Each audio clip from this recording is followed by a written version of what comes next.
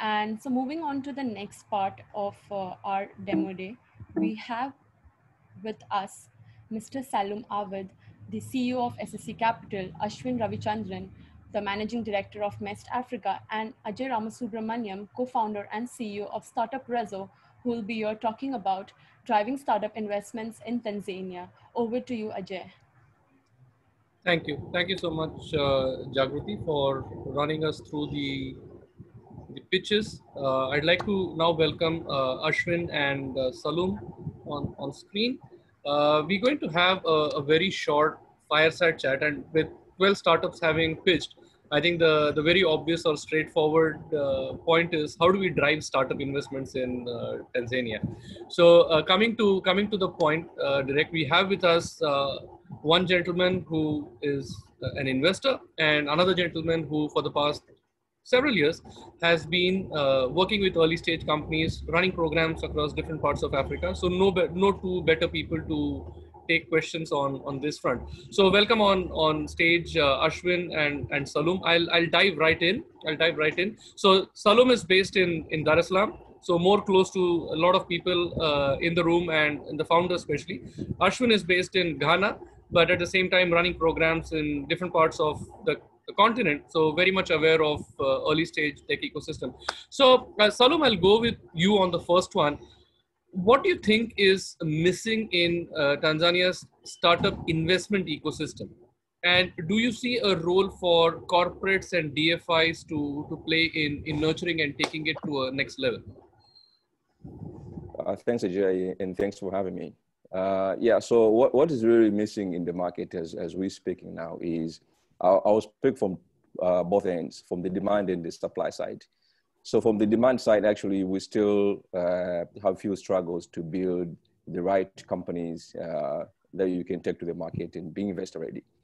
So we understand the role that hubs and accelerators play in programs such as yours to bring more companies to the market. As we may know, just take an example of VC investments in any part of the world, the ratio is usually 100 to 1. A VC investor will look at 100 companies before they make an investment in one company. So that tells you that you need to have a bigger pool of companies before you make an investment. So if you want to make 10 investments in a year in one country, and then you need to have hundreds of companies that you can look at, which I think is still a struggle for Tanzania in that particular sense. But on the supply side, the major challenge that we have actually is largely missing of early stage investment options. Majority of investments that you see in the market tends to look at deals from Series A and above. So Series A, anything from $1 million and above. That leaves out majority of startups that are struggling to raise very small tickets. So if someone is raising $50,000 today and anything up to $500,000, it's a huge struggle, I can tell for a fact, to raise that kind of money. Because the fact is, raising money for early stage startups is usually the work of local investors. This is not the space for foreign investors. And local investors for this sense is usually angel investors. A space which you've been struggling to build for the past 3 years. So we need to have a much bigger pool of angel investors who would provide small tickets, de-risk some of these startups, and build them as a pipeline for Series A investment from VCs. And of course, the role of DFIs and corporates is critical. As we may know, if you were to build alternative funds to traditional VCs and traditional angel investors, is to have the micro VC funds. That probably a fund size, say, of $1 million to $10 million, small fund. And this type of fund is very, very challenging to raise if you were to go into traditional markets. Because we all know that 65% of all funds that are being invested into VC funds across Africa come from North America and Europe. So raising $1 million for that kind of fund in such markets is almost non-commercially viable. So these type of funds have to be formed locally. So you have to set that small fund here. So who would fund these funds? So we still have pension funds which are still shying away from small micro venture capital funds as an asset class. So that's where DFIs can come in and provide small tickets to set up these small funds, even for first-time fund managers, because it's just another struggle. You may want to set up a small fund here, I'll say for $1 million or $2 million. If you go out to raise money, this is your first fund, again, it's another struggle for you to raise money. So DFIs, because they use different sorts of funds, unlike say pension funds or high net worth individuals or family offices, they can do that by providing this type of money for first-time fund managers to invest in these early stage businesses. So the likes of IFC, CDC, which of course I understand they still play a huge role in investing in majority of VC funds. Corporates, on the flip side of it, have a very critical role to play. And guess what? It's different actually, because with corporates, if they were to invest in a startup, they have double-edged sort of returns. They get financial returns in the investment whenever they see an exit. But at the same time, they also have an addition to their corporate strategy, diversification. So let's say a bank today investing in Mipango app, for that matter. Their services are probably, say a bank in Tanzania, a commercial bank who wants to design that kind of a product or services and launch to the market. It usually takes much longer time. It usually takes much more money for a corporate to decide on a product or service to launch to the market and the amount of money they spend on marketing. So instead of doing that, they could easily invest in a company such as Mipango and take some stake in that business, which has a team already, who have probably developed the model already, and then they could invest in this company and cut off the time that they would have spent if they were to do it internally. So one is, this will add up to their customer base. They can penetrate into more markets. They can go into new markets, but at the same time, they also have some stake. So in case they exit that investment, they can also add up additional income to their P&L. So I think corporates can play a huge role, from banks to telcos, to all other major, to insurance companies and all that. Because I tell you, in many parts of the world, corporates spend up 10% of their annual budget in R&D. And I tell you, it's a lot of money. They can only use a fraction of that to invest in a startup, and then they can see the upside in a shorter period of time. And then guess what? They can build a portfolio of small scale companies, which you have seen Safaricom is actually doing that in Kenya. So they can do that. So all the banks can do that here. They don't have to spend a lot of money. They already spend a lot of money on things which probably don't add any value, on CSR and that kind of stuff. They can use almost the same budget and invest in companies which make a lot of sense for them, for the market. And I think they can help to grow the investment ecosystem in Tanzania. That's straight shooting from the hips, but very, very succinct and very appropriate kind of points. I mean, in terms of, you have people, you have ideas, there are problems to be solved. Yes, there's mobile phone penetration, there's technology to be built and solve problems, but how do you go about kind of bringing in the money in the early stage ecosystem, which is a challenge in all emerging markets. And to the point on corporates and the double-edged sword, I guess we have seen this in a market like India as well in the last 5 years, where initially there was no belief, or people were thinking that, hey, small startup, what is it going to kind of really bring to me? But I guess corporates catching on to the bandwagon is a major thing. But I'll pick Ashwin on one point that you made initially, Salum, and talking about creating an ecosystem for angel investments or angel investors, and that you've been trying to build in Tanzania for past few years, like you said. So Ashwin, I mean, you have been solving one problem which Salum spoke about, which is about creating a pathway for folks who are early in their journey, MEST through a structured program. You're doing the funneling, you're providing them with the skill sets and wherewithal to go out there and build a product. You're also kind of providing them with the early seed capital. But when it comes to kind of their ability to actually go and raise follow-on financing, and I'm not saying follow-on financing down the road, but also after that seed capital, they have an MVP, they have a beta version that goes out. What have you seen from a broader African context, and also the work that you've been doing in East Africa, in terms of the success rate, or what are the routes that startups are taking to go out and raise that money, which allows them to actually build for a little bit of scale?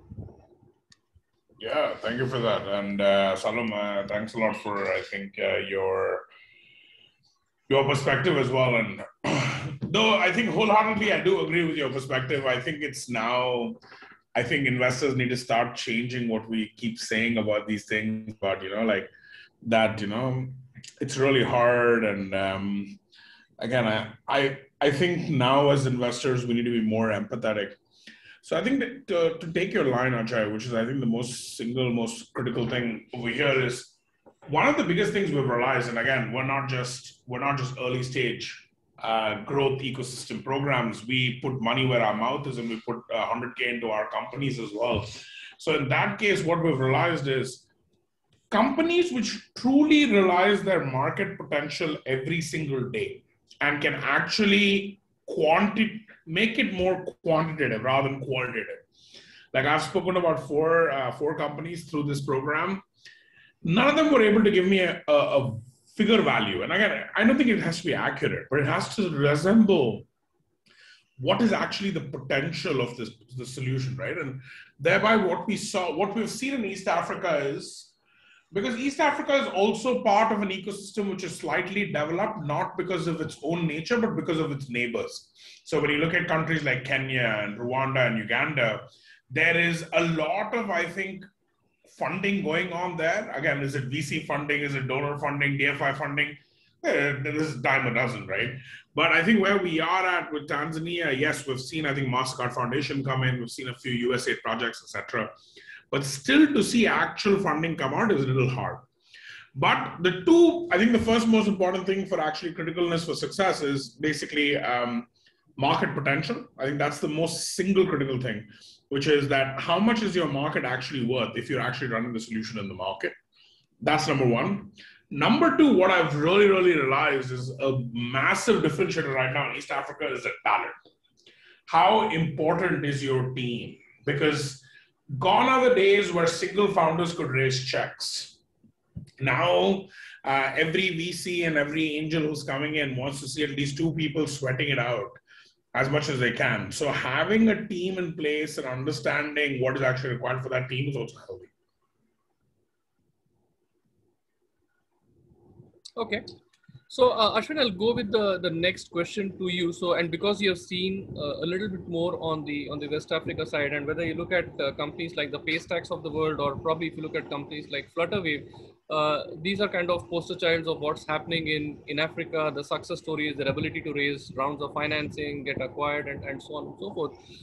But when you take a step back and you have the folks doing the hard yards, the two people sitting in a shed in a garage, building out something, probably getting into programs like MESC, getting access to that early capital, the first 50, 100K or whatever. But when it comes to the real money, which is more of the VC money or the bigger chunks, now, from our early conversations with a bunch of folks, and you're one of the earliest guys that we spoke to in Africa, I mean, going back to July last year. But after that, I mean, speaking to some of the folks in Tanzania, one of the things that we heard from people running accelerators and in the early stage ecosystem was that for anyone to come in, you need to look at alternative modes of getting in. You cannot look at the cap table model. If you're an investor, you want to put money into early stage companies, you got to look at alternate models, which probably might be a share in profits, probably it is kind of revenue-based financing and things like that. So from your experience, does this work in the African context broadly? Or is this something that you would advocate to your companies or companies in your portfolio to look at? It works anywhere in the world. At the end of the day, a startup is a business at the end of the day. The term venture capital has been designed by a bunch of for the lack of a better word, well-educated, I think well padded in their pockets, you know. But at the end of the day, debt has been the king of the game since I think like decades and decades and millennia. I think even like if I would go comfortably say centuries of business. I'll be really honest. I think debt is actually a really sustainable way of growing business. Obviously, one of the biggest challenges in Africa is the interest rate, right? Like they go, okay, you have to give me 3% per month. Boss, are you serious? Versus actually like, hey, can you actually give me a 7% loan across the year? We'll actually get this across. So alternative, okay, let's first talk about it. So venture capital, is it a need versus is it a want? I think it's a want, right? Because venture capital comes at the risk that your share price of your company is going to go up if you actually invest in my company, plus you give me cash to actually run the business. Right? See, what actually works in Africa and what I've realized works is family and friends. They're your biggest investors. Like if you really need to beg and borrow. My first company, my dad, my uncle, and my granduncle actually invested in. They put at that time $1,000 worth in Indian rupees, which at that time was a lot of money, into that business. When we started off, 3 people, we had to pay ourselves salaries for 3 months, etc. That is a part of an investment which you can get easily, right? The second part of which is alternate financing, which again, a lot of people are talking about right now, is debt. Go find a person, ask them to give you a loan, etc. The third thing which everyone talks about right now, which is really popular on the continent, is grant funding. Obviously, that takes a lot of time, and a company needs to have a lot of structure, governance before they can actually take a grant. Like, you can't just start a company tomorrow and go apply for a grant at UNICEF. UNICEF will be like, please go away. So the alternate routes of funding, we've always advised our companies to choose the least path of resistance. We don't tell them to actually go forward and put them through the whole, I think the journey and the stress of raising money. It's extremely competitive. And when Solomon was saying that you need to go through 1,000 companies to invest in 10 companies, it's actually, the numbers are even more skewed. Like, I go through close to about, I think, 180 odd ideas before I choose 5 to invest in.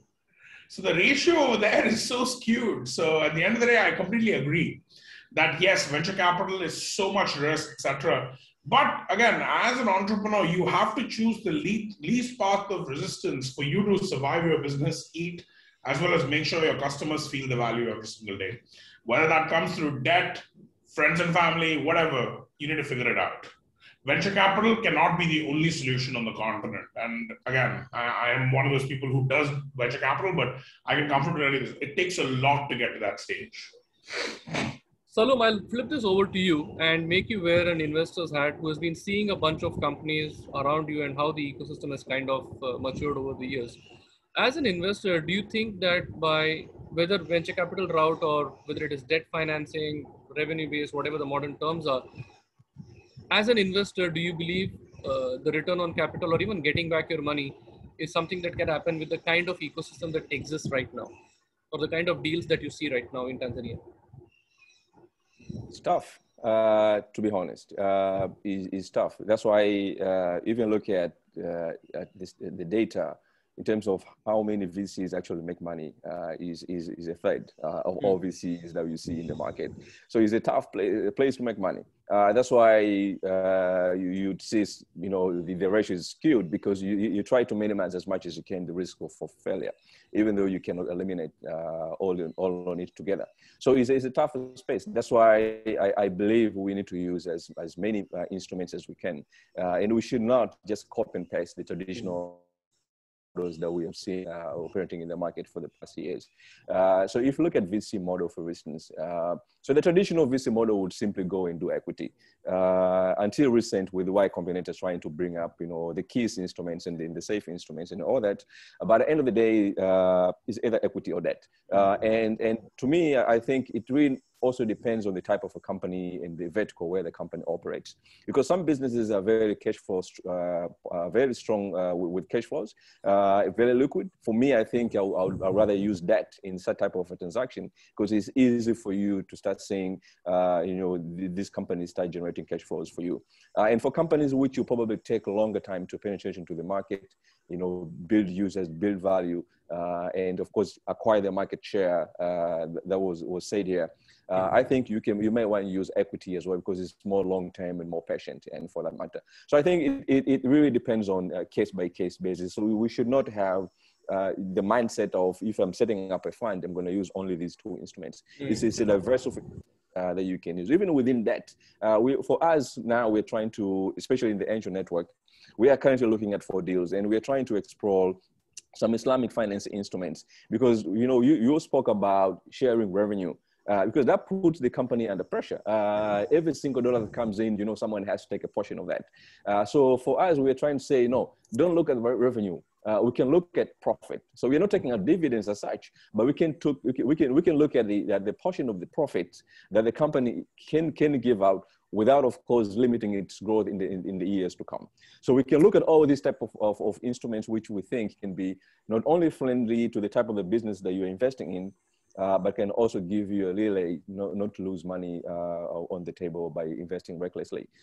So you cannot just rule out the traditional VC models, because the way they've been structured, the way they've been designed is to see, this is risk capital. You're trying to minimize risk as much as you can.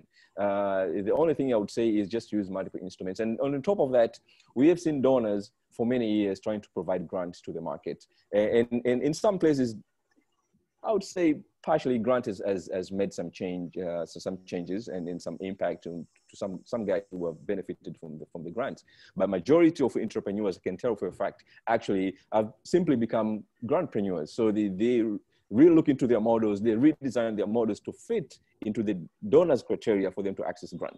Which to me, I think, instead of doing that, donors can work with commercial investors and de-risk some of these investments and build some blended financing instruments that we can use to invest in these companies. So if I cannot put my $100,000 in this company because I've had earned this money, and then say, guess what? The donor says, we'll put probably 50% of that as a first guarantee to your equity loss if you can invest in this company.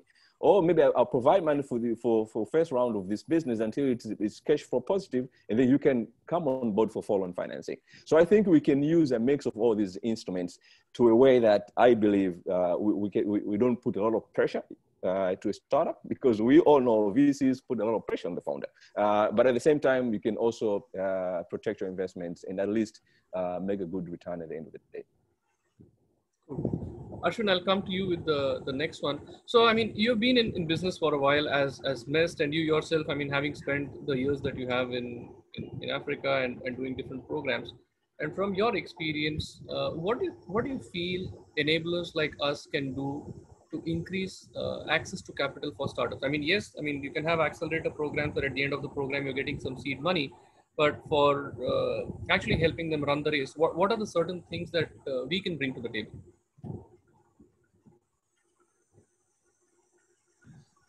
I think the biggest thing which you need to bring to the table is investor education, not startup education.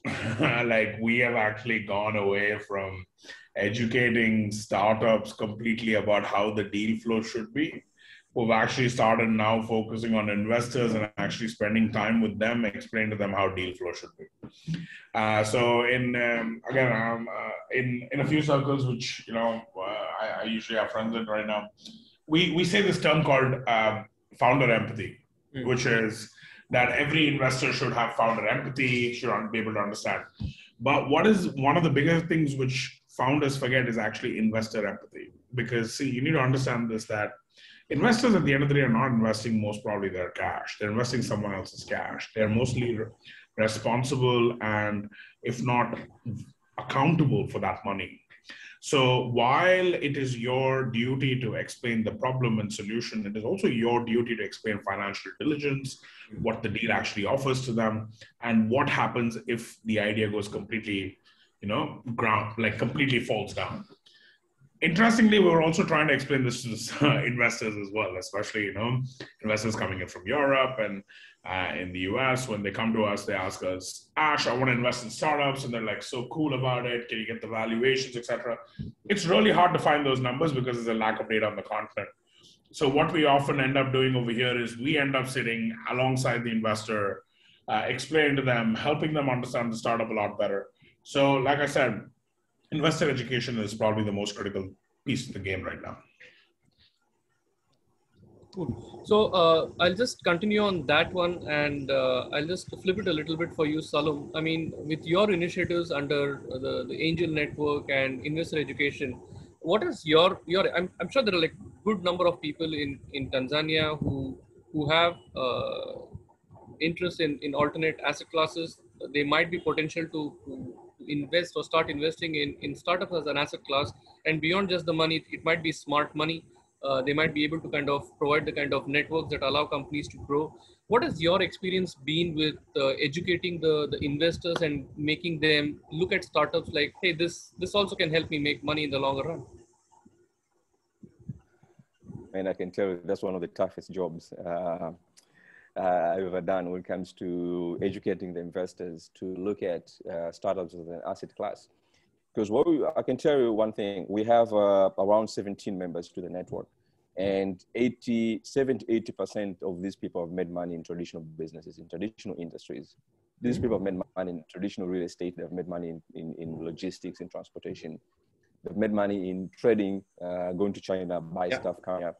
And these are the kind of people that they say, you know what, maybe we can also try to, you know, for them, they thought probably investing in startups is much more as a, you know, buying stocks in a listed, corporate listed company and use it as a passive income, which is totally opposite to that. So trying to educate to them that, you know what, when you're investing in a startup, first of all, you can lose all of your money. You can invest in 10 companies and all these 10 companies can fail. So this is one thing that you need to understand. Secondly, the challenge that we have been facing when you talk to them is their involvement into this company. So initially, of course, I think we were desperate. So we're setting up these people based on their you know, high net worth and the experience that they've been in the business for a couple of years. But you come to learn that it's not just about investing and putting in money into a startup. You also need to provide mentorship and coaching and all these networks for them to grow. And then, of course, that's where the challenge is because they don't want to be involved with such things. Just want to put money into the startup and then they want you to do that, which, of course, you know, loses all the whole meaning of being an angel investor, especially at the early stage. And, of course, some, again, will ask you, you know, give us 5 startups in Tanzania that people invested in 5 years ago, and probably there are 2 or 3 exits that we have seen in the market, which again is another challenge that they don't understand that we are building these industries from the ground up, and these industries are only a few years old. So we have to be in this together to build this industry, and probably we can have that track record if you are part of that. So you need to be part of this journey. So you don't just want to, you know, sit aside and then probably see what Salum is trying to do with other few dudes. And then probably if we invest in 1 or 2 companies that we've seen today, and then probably we've seen some exit in the next 7-8 years, that's when you want to jump on board. So you say, you know, you want to be part of this. If you fail, we fail together. If you win, we win together. So those are the challenges. You know, they're so used to traditional assets. They're so used to, you know, just investing and sit aside and then wait for returns. Some, of course, are short-term investors. They want to invest in a company. I can give you one example. That one of the members is invested in 6 different companies, not startups, where he now just lives off dividends. So he retired early, and then he just gets his dividends every year, enough for him to, you know, pay for whatever lifestyle that he's living. And this guy, you tell him, you know what, we invest in startups, and then dividends is not visible for now. Let's build this company and let's see how it grows. And then they don't understand the language. So it's been a struggle, which again, I always believe that as long as there's a potential, all these struggles are worthwhile to go through. So this is the type of challenges that we face and the role that we are trying to do. Of course, we share some cases, what is happening in Nigeria, probably with Medpack, you know, some exit that we have seen, you know, opportunities in other markets where corporates have acquired early stage businesses, and then some tend to understand. So we have decided, you know what, we have less expectations in investing, and then we want to spend more time in education. So we want to spend especially for this year, for the rest of the months, we want to spend more time. You don't want to put more pressure to them to invest. We want to educate them more. We want to bring in more other investors. So this year we have a few programs to bring in other angel investors from other parts of the world, within Africa, actually, whether it's from Egypt or whether from Nigeria, just to talk to them and tell them, you know, what their experience is and what they've seen in the market. So challenges are there, especially to talk to them to change their whole thinking and look at startup as an asset class. But at the same time, of course, I think it's a lot of work that still needs to be done. So the focus now is education rather than investing. Interesting. You mentioned Egypt. I think in the last week or 10 days, there are like 3 nice big venture funds that have been set up for MENA region and all headquartered in Egypt. But also, I mean, funny that you mentioned the people who have made money through traditional businesses. I mean, if you go back 4 or 5 years, even in India, there were a couple of angel networks, which largely had folks who had made their money in real estate.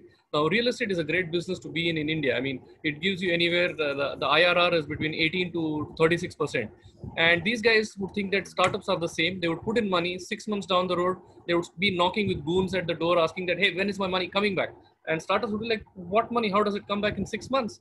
And people would then forcefully kind of try to get the startups to return their money and whatnot. And there have been like horror stories. So yeah, I guess investor education and getting them to understand how this beast startups work, and you got to kind of have skin in the game and be in it for those 7 or 8 years to actually start seeing the first handful of exits. I guess it requires a lot of time, perseverance, and effort to get people to part with their hard-earned money, but also understand that how this game works. So yeah.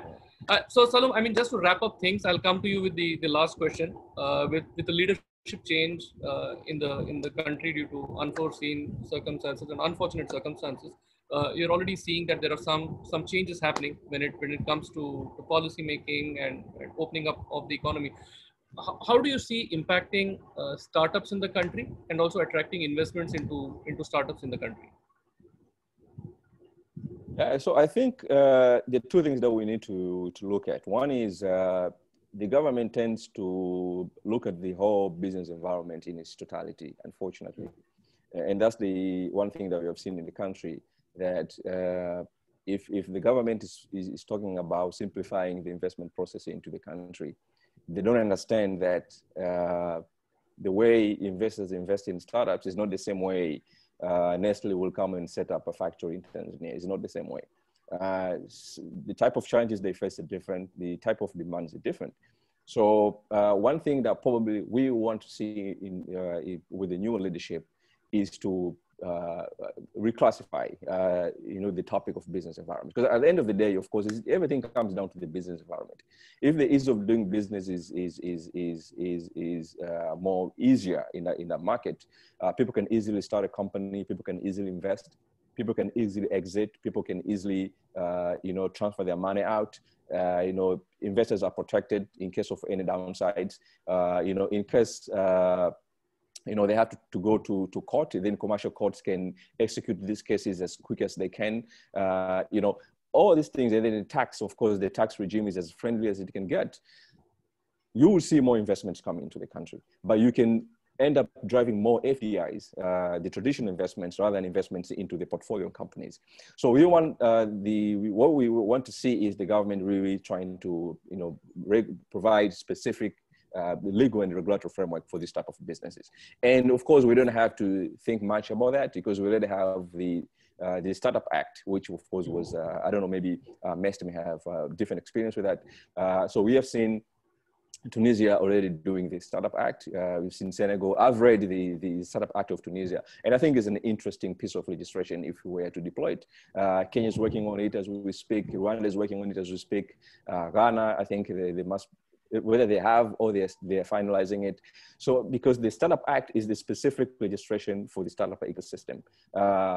Everyone who was involved in that industry. So that's one thing we want to see. So if the government was to do one thing for the startup ecosystem and drive more investments into startups, just build one regulatory framework for startups. And Startup Act can be one of those. And of course, you don't have to copy and paste everything that's happening in other African markets. We can still customize it, but at least it touches upon all the 8 pillars of the strong ecosystem that you can build in any market. Thank you so much, Salom, for those.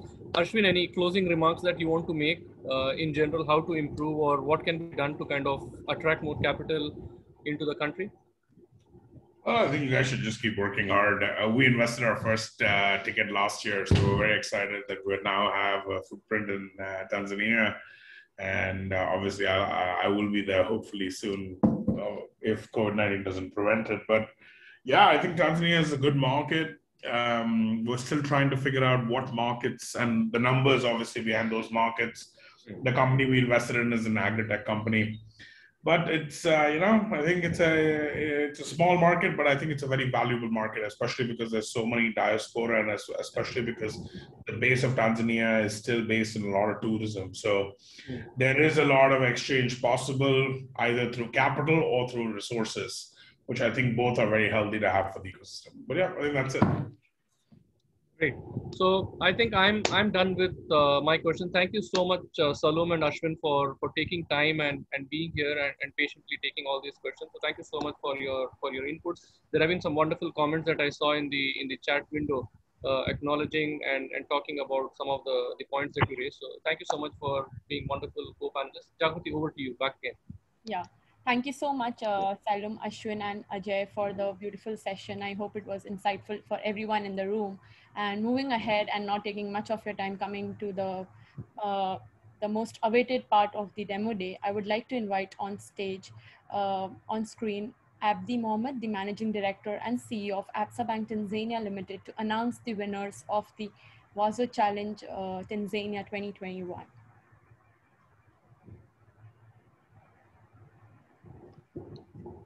Thank you, Jagruti. Thank you very much. Can you see me and hear me? Yes, Abdi, we can see you and hear you as well. All right. Thank you very much. And normally this is where the drums would be rolling. But before I go into the final announcement of the winners, maybe just to acknowledge, the incredible amount of work that has gone into this. Although my session is now, I joined much earlier and I had most of the pitches that were done. And, entrepreneurship at its core is about problem solving. And, I saw a lot of problem resolution or addressing themselves to problems that are real in the market, not just in Tanzania, but in many of the African markets, education, health, waste management, the disabled, and how to help them through some of the issues. So I think it covers the whole range, and the pitches were all amazing, I would say. And, with this type of thing, there will be 3 winners that we'll announce, but that is winners of the pitches. At the end of the day, what really matters and the true prize is keeping the faith and pushing on to a point where, you can attract capital that really takes the business to the next level. So I want to thank all the presenters. And this last session, with Ashwin and Salum has been particularly educative, educational for me. I'm a traditional banker. We look at ventures and enterprise with the banker's lens. And it was very, very good to hear the other side of the story and the complexity of trying to invest in an environment where, there are thousands of different ideas that you have to work through. So that session was really an educational one for me personally. So without further ado, let me go to the announcements. Of course, this was done by a panel, and there was a clear formal process that was followed to arrive at the final 3 names that are getting the prize money. And I wish to start with the 3rd prize coming in at $2,000. Was won by Medpack.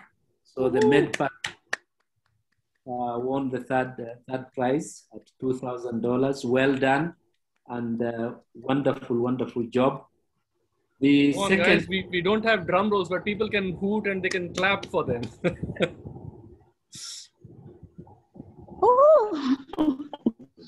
There you go. Well done, Medpack. The second one, which came in at 3,000 award, is the Mipango app, the savings solution that was presented by Mipango app. Very close to our heart as bankers.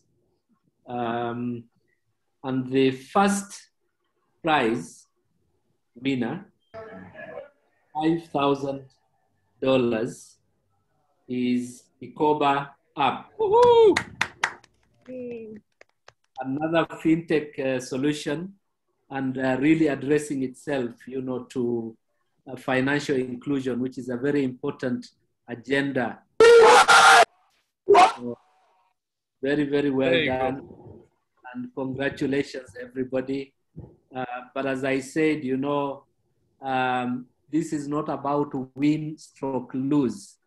It's win/win, because everybody who has participated in this has received and will continue to receive mentoring, guidance, support, and there'll be many more opportunities for us to work together. But I'm really pleased to have participated in this.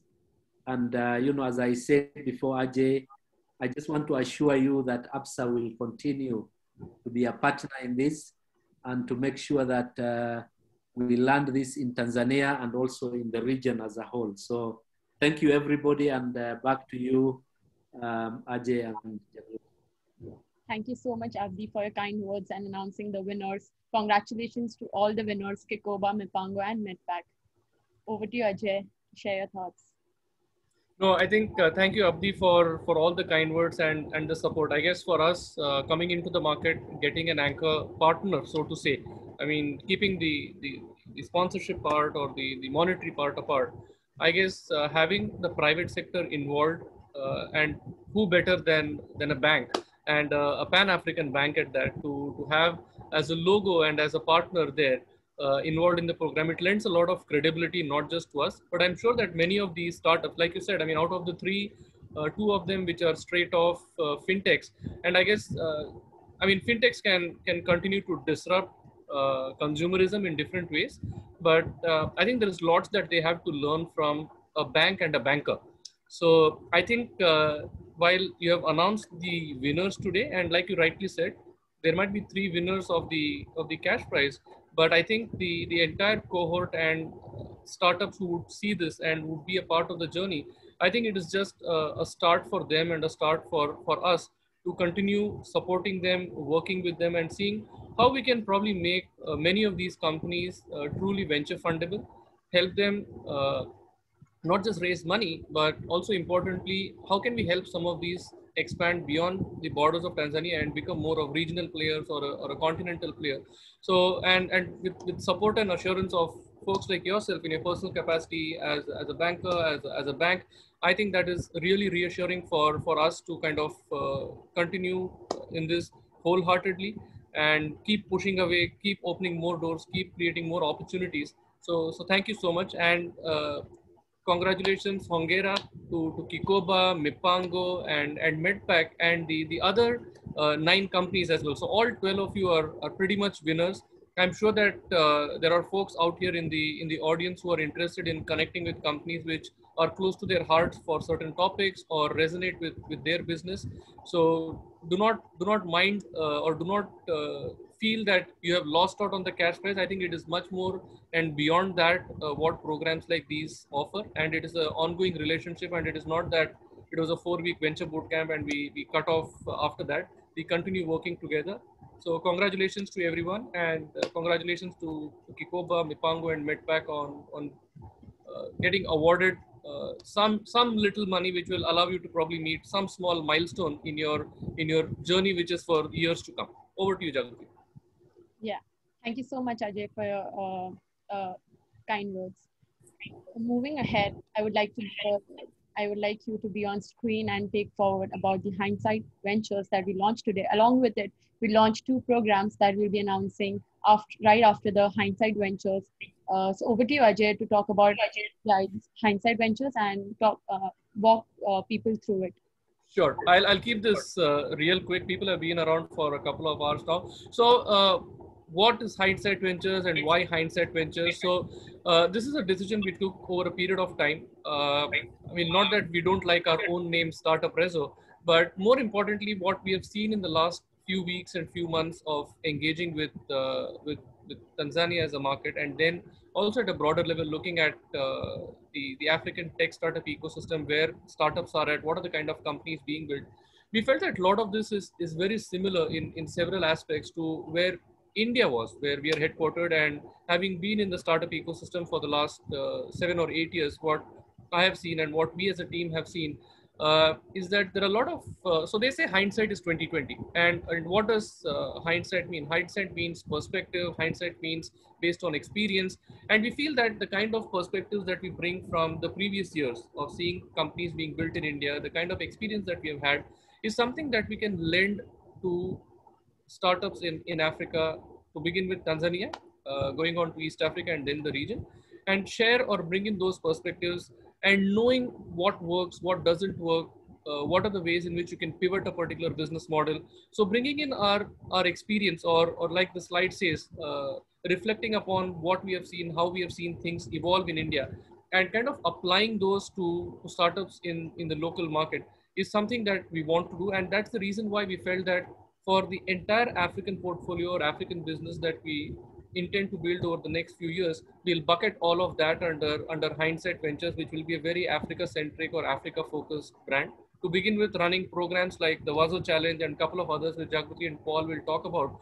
But more interestingly, I guess the reason why we want to do this is because to some of the points that Salom, Ashwin, and the like spoke about, African countries have local problems, and these local problems cannot be solved by someone coming from somewhere else. They have to be solved by local entrepreneurs who are educated, who have access to technology, who bring in the requisite experience. And what we can bring as an operator is probably providing a platform which opens up our network of mentors, network of corporate partners that we have in different countries, bringing in expertise of different markets, and lending that to help you build strong companies for the local market. So that is what all Hindside Ventures is going to be about. To begin with, programs like the Wazo.Challenge, the couple of others that Jagruti and Paul will speak about, but eventually running full-fledged accelerators on the ground. And at some point in time, maybe later this year, early next year, start making those small ticket investments and being truly invested and vested in the region and the market. So that's what Hindside Ventures is all about. And I'll hand it over back to you, Jagruti and Paul. Thank you so much, Ajay. So moving ahead, so obviously today we concluded the whole Wazo.Challenge Tanzania with the demo day. Our engagement doesn't end here. We have two other programs for you, for the entrepreneurs there in Tanzania and in East Africa as a region. So first, introducing the Founder Development Bootcamp. So basically, this is a experiential learning program for the founders. It is a program for 4 days, and between which 2 modules will be introduced. In one of the module, you will be introduced to the design thinking and thinking about the problems, identifying that and validating your problems through different ways and understanding the business model. And second will be, the second module with more focus on positioning your product in the market and how to position it in front of investors and customers. I would not like to deep dive more into it as we are falling short of time. So I would like to go back to our website that I'll be sharing the link of after this session, and you all can go ahead and visit the website and find out more information about both the programs. And the applications are live from now, and you all can go and apply for both the programs. The second program that we are introducing is the East Africa FinTech Bootcamp. This is a program to enable fintech in East Africa. So our plan is to identify 8 to 15 fast-growing fintechs from the region and taking them through 3 weeks of boot camp, where again, they'll be introduced to various live sessions, workshops, one-on-one mentoring sessions, and to different industry experts who have already been there and built a fintech startup in different markets. So there are mentors from global market and who will be coming up and mentoring each of the startup to build the idea or the startup they are working on. So I would like to invite on screen Paul, my colleague who is leading the Tanzania operations of Startup Reseau. So Paul, I would like for you to come on screen and share your perspective on both programs. Okay, yeah, so thank you, Jagruti, and thank you everyone for spending your time, for all the time that you've been through what has been happening. Again, to not waste much time, I'll go straight to the programs and why we think these programs will be of great value to startups and founders in Tanzania. Yeah, starting with the FinTech Bootcamp. So the challenge has been most companies or most people venturing into FinTech been struggling first to build products that can fit into the or products that can go into the enterprise level and also fit into enterprise infrastructure. It's because as a startup you have a great idea, you have energy, and you know where you want to go, but you don't have infrastructures. So for fintech startups, most of them to grow, to scale, they need enterprise infrastructure. But again, most of the founders don't have even the ABCs of how to build products that will fit into those infrastructure. But again, as you partner with corporates, you also need to cater for their market and go for their targets. So how do you position your product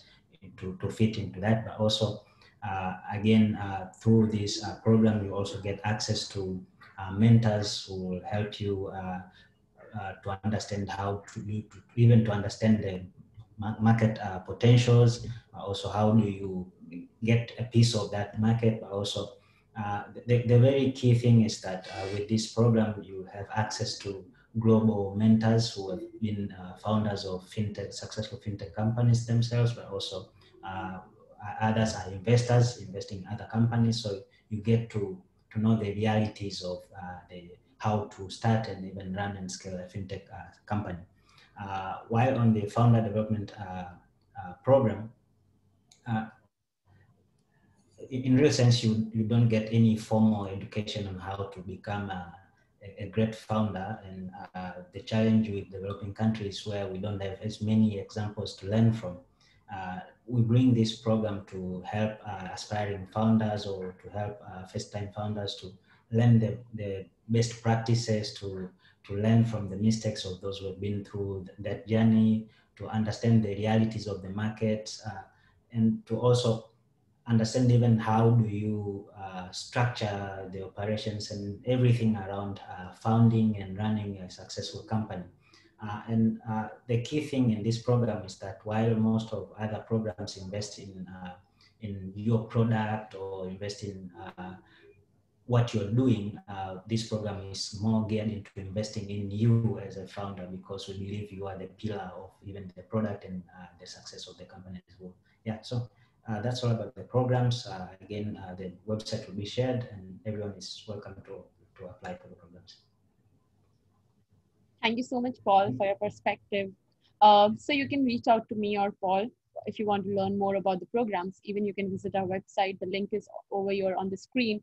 You can find out the details about both the programs and apply there, as the link is live from today. So these are the handles, Instagram, the social media handles, where you can find updates of all the programs that we run, about all the latest live news, live updates about what we've been doing and what we are coming up with. So thank you everyone for staying for such a long time, listening to all the pitches, and I hope it was very useful and a good time for you all to understand more about the Tanzanian startup ecosystem.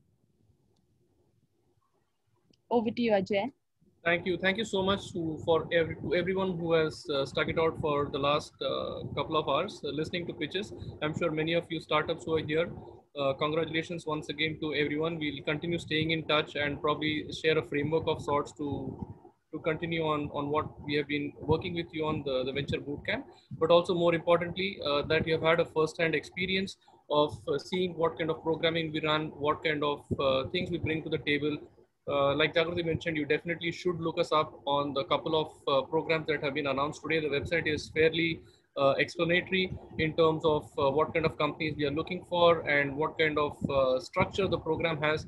You can apply, but importantly, if you know people in your network or entrepreneurs, founders who are looking at getting this kind of support, please feel free to direct them to Jagruti or Paul, or just ask them to go to the website and apply. Tell them that we are good people, we are friends, and we are here to encourage budding entrepreneurs to kind of build ventures at scale and bring our collective experience and network to the table and help grow the ecosystem. So we are here as a collaborator, we are here as an enabler, and that is what we would want to do over the next few years. So thank you so much and have a wonderful Friday evening and a great weekend. Thank you so much.